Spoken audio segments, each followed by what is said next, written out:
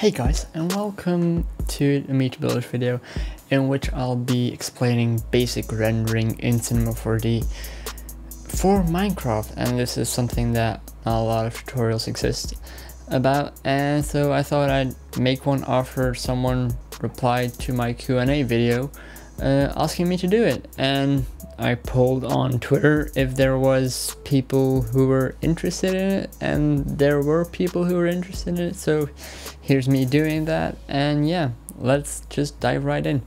I will be using a new build by Captain Creeper, who's a member of Solari, so I'll link all needed links in the description below, including download links to Mindwaste, which I will be using right after this. Anyway, enjoy. So let's get right started, and we'll get started by opening up Mindwaste. Already have it open right here, and you can, if you use the new version of Mindwaste, you can just go to File, Open, and straight up import your schematic right here. You can just open it, then right mouse click and drag over your schematic. Make sure your depth and height are correct. Just 0 to 255 usually is. Then you can either set a texture pack by set terrain file, or you can just go straight for export for rendering. And okay, so that's exported to an OBJ file. Then we go to Cinema 4D, go to File, Open, and we open the Navigator's Cove file. Scale, I have it set at 2. Other scales work as well basically, but I just have it at 2, I don't know why. Okay, with your object open, you see it's just gray, and well, doesn't look quite right for a render now, does it? You can just select your first material and do Ctrl A to select all materials. Then you go to the tab here where you have your material tab. You turn off specular and you turn on alpha.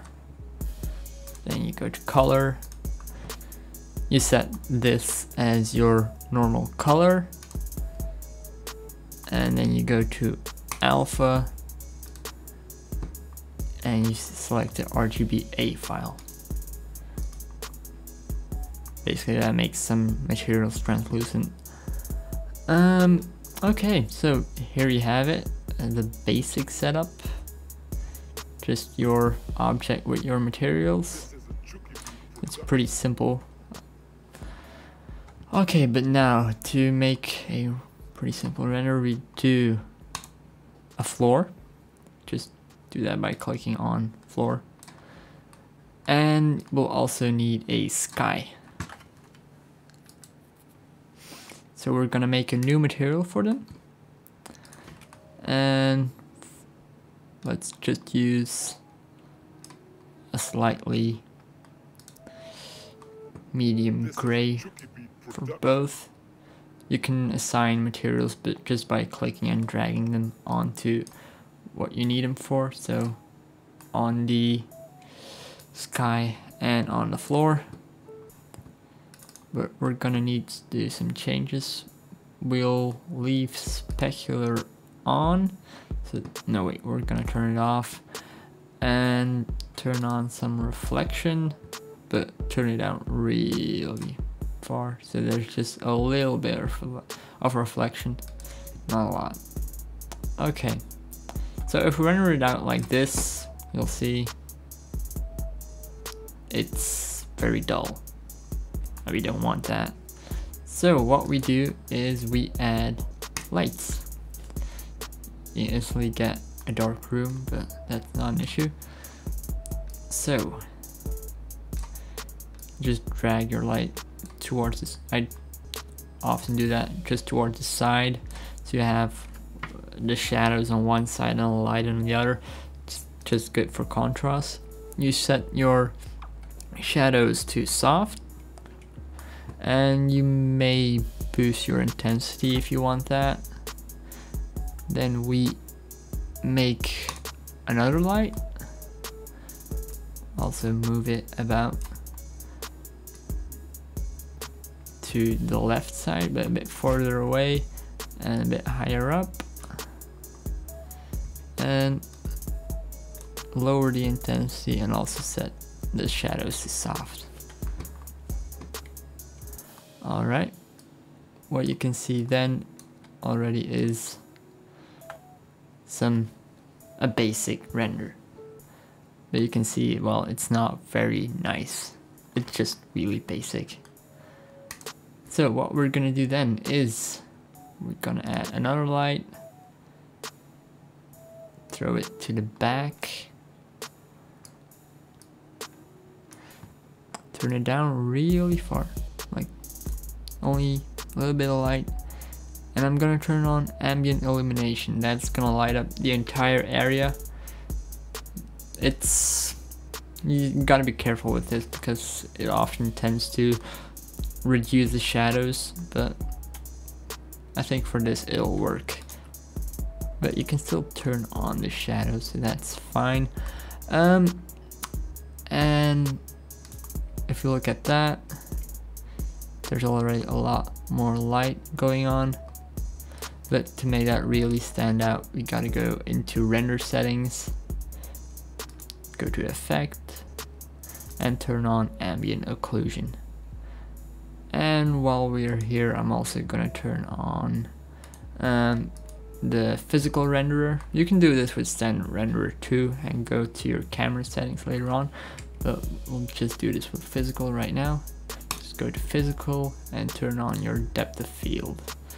And I'm gonna leave it set to low on this occasion, but you can set it to medium high.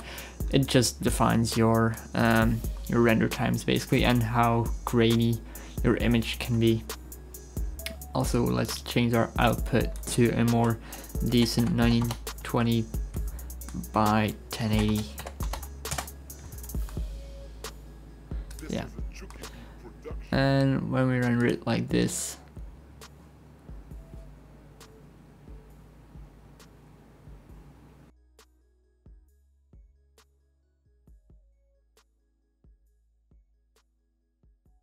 okay, now that we have left that to render out, we'll see that there's still a lot more that we need to change, but there's some decent shadows going on and everything, so that's good. So now we're gonna change that background a bit. What we're gonna do for that is make a camera object and click on this to have it selected. You can just move it slightly here, get a good angle. And because we're in physical, we can change all the camera settings that are usually found on DSLRs or something like that. But for your f-stop, for example, if the lower the number, the more bokeh or background blur you'll have.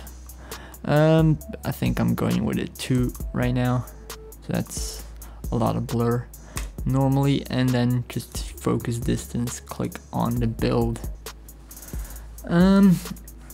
Yeah, and then you can just turn on front and rear blur. I don't know if this is necessary, to be honest, but I just tend to do it. And you can then look if your rear and front blur are correct. You can just drag them to make them sharper or less sharp. So I'm just gonna render a little region right here, then we'll see if it worked. Yeah, the background is blurry, but I'm still gonna change it. So we're gonna make a new material.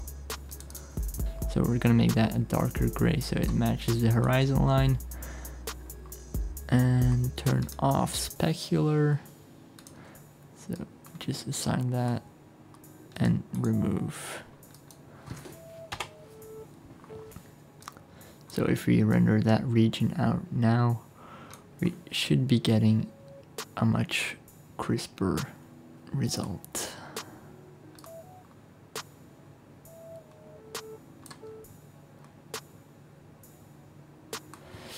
Okay, now for some extras, we can just make a new light, and we're gonna have a little bit of fog going through the image. So we're gonna turn on soft shadows and put visible light to volumetric and turn it into a spotlight. So gonna turn the color a bit more yellow. Alright, just go out of the camera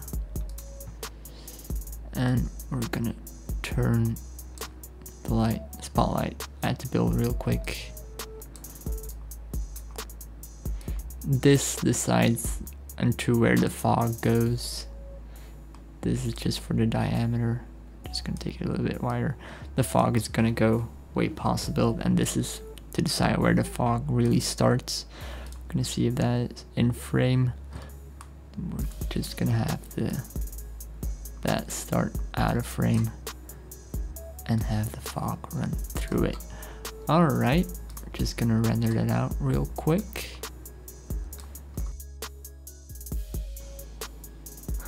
Alright, we still need to add some things. Just boost up the intensity right here. Also go to visibility, turn up the brightness a bit, and put up dust to about 80 or 90. You can even do 100 if you want. And I'm also not quite happy with the light. Just gonna move it back further up and tilt it downwards so we have a nicer shadow. Alright, I think this should be good. Let's render it out.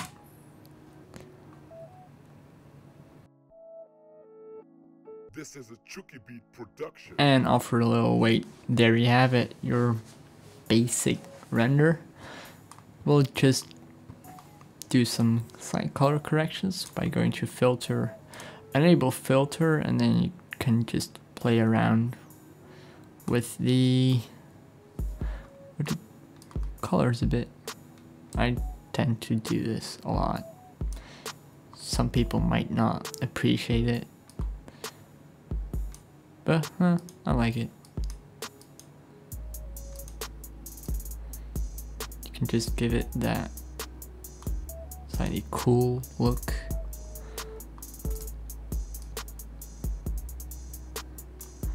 By shifting it to blue ever so slightly.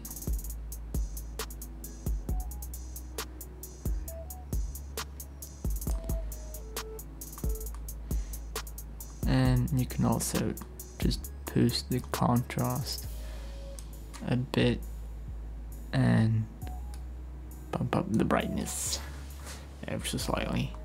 Maybe a little bit of saturation as well. Okay, so that's this without filter and this with filter. I tend to like it with a little bit of filter. Anyway,